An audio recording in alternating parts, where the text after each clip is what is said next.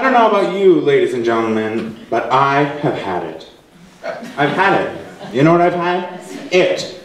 And I have had it with imperfect pie crusts. I have. There's really no excuse for it. There is no excuse for not putting in the extra work to get the perfect pie crust. And so our first presenter is Brook Minner, and she is going to tell you about the perfect pie crust and why it matters.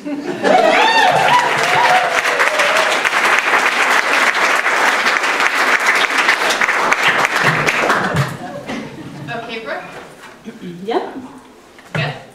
Okay, great. So, as Liz said, I'm going to talk about the perfect pie crust and a little bit about why it matters and why it matters to me and why it should matter to you. And we'll get started in just a second here. We're sure this is working. Seems like a really long. Okay, great. So, why do we love pie? Pies are really an ancient food. There's proof that ancient Greeks and Romans made savory pies. And one of the reasons is that they're easy to store, they're easy to carry around because they're in their own container, and they really help preserve the food that's within them. And it is in fact true that never mind. So these are two pies that I made at Thanksgiving. And just to talk a little bit about the kind of cultural importance of pies in our country, in 1800 there was an American cookbook that listed 8 sweet pie recipes. By 1947, the Modern Encyclopedia of Cooking had 65 varieties of pies. So my own pie crust obsession began in 1998. I took a semester off of college and I mostly devoted my time to making pie. And a couple of other important things in 1998, Google was founded. Britney Spears, she's down at the bottom there, had her first hit single, Baby One More Time, something else too. So here's the 3 important things about pie. You want to have very cold fats, we'll get to that in a second, and very cold water. You don't want to overwork the dough. That's the most common mistake people make. And you need to kind of be brave, because it's a cooking thing that people are afraid of and they're intimidated by. The recipe that I use comes from this cookbook, Baking with Julia. I've tried many, but this is my favorite. And my recipe makes 4 crusts, which is good for 2 double crust pies or 4 single crust pies. But the good thing is they freeze well, so make extra and freeze them. Julia's recipe is 5 pages long, so. Okay, so the question is to use your hands or to use a food processor, and I say hands. Making pie is fun in part because you get dirty and it's a very sort of tactile process. Also, it's way too easy to overwork the dough with the food processor. You press it a couple times too many and you're done. So the first step is to measure out your salt and your flour. I like to use unbleached white flour, and I often tell people this is not the time for going healthy and using wheat flour. You want to go white. White is important. Fresh, good flour. That's good. Step 2 is to cut up the fats, and I use a combination of butter and shortening, per Julia. You want to make sure that it's really, really cold, and in fact, it's good to cut it up, put it on some wax paper, and then stick it in the freezer for 5 minutes or so, especially if you're working on a hot day or your kitchen is hot. So cold, remember the 3 essential tips. So then you start to work your fats into the flour and the salt. You kind of pinch the fat, which is what I'm doing in that picture, and sort of gently rub in the flour, and you really want to like hold back because it's fun and it feels good, and you're going to want to do it too much, so just it's important.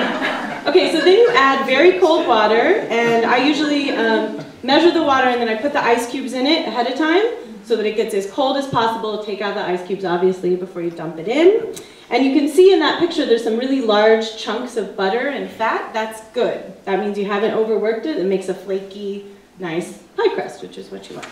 Okay, so step 5 is stop way before you want to. Okay, and you want to have big, large pieces of butter like that one remaining. And then you just sort of like gather it into a pile on your counter, and it's going to be messy and it's going to be falling apart, and you'll think you've done it wrong, but you haven't. And then I wrap mine up really tight in plastic wrap, and it's okay if there's chunks falling off the side, just push them in and use the plastic wrap and get them in there, and then refrigerate it for at least 2 hours, but you can go longer, like you can go overnight if you have the time. Colder is better. So with my recipe, since it makes 4 crusts, then I cut the dough into 4 pieces after it's been in the fridge. And now's the time to freeze some if you're not making all those pies. And to freeze it, I usually shape it into a little circle ahead of time. It just makes it easier when you're using it later. And it's still okay if pieces are falling off. You can see in that picture, large chunks. Okay, so a little bit about the rolling pin. That's my rolling pin. And a good one is really important. This one was given to me by my mother-in-law about 10 years ago. And like a good cast iron pan, it's great if you can actually not wash your rolling pin, but just wipe it off so that all the fat and stuff gets absorbed, becomes kind of non-stick. So begin to roll your dough. That's what I'm doing there. And you kind of move around the dough and you can pick it up. So you make sure it's not sticking to the counter. You use lots of flour. And you want to try to keep it evenly thick. It's okay to just use your hands too if the rolling pin is too complicated or too hard. Okay, so this is the time not to panic. This is when people panic. You want to keep really calm about the whole situation and have faith that you're going to get a good pie, because you will. I've taught many, many people how to do this. So remembering to stay calm. And this next slide is actually going to show you some of your possible outcomes, starting at the worst case scenarios at the top. So it's going to completely fall apart and you have to start again. Or it might just crumble and you have to kind of reassemble in the pan. That happens. Or you have a cooperative crust, with just a few moments of panic, it all works out. Or crust nirvana. So you can see it's messy. There's mine, it's in the pan now. And you want to make sure that you have lots of overhang, because it's going to shrink when you bake it. And some people like to sort of fold it up to put it in the pan. I've never had luck with that. I just like to pick mine all up in one thing and just put it in the pan, which is what you see there. So you can kind of shape the edges. I'm in the process of doing that in that picture. Again, leave lots of extra dough on the side. That's a little hard to see, but that's pretty tall over the side of the pan because it's going to shrink. And then remember your tips, not to panic. It'll, keep working at it until you get it looking the way you want. And that's it.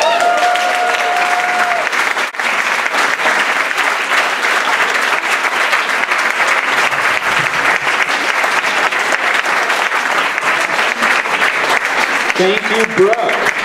Now there's going to be a quiz on all of this later. I'm going to come to each of your houses and test your pie crust.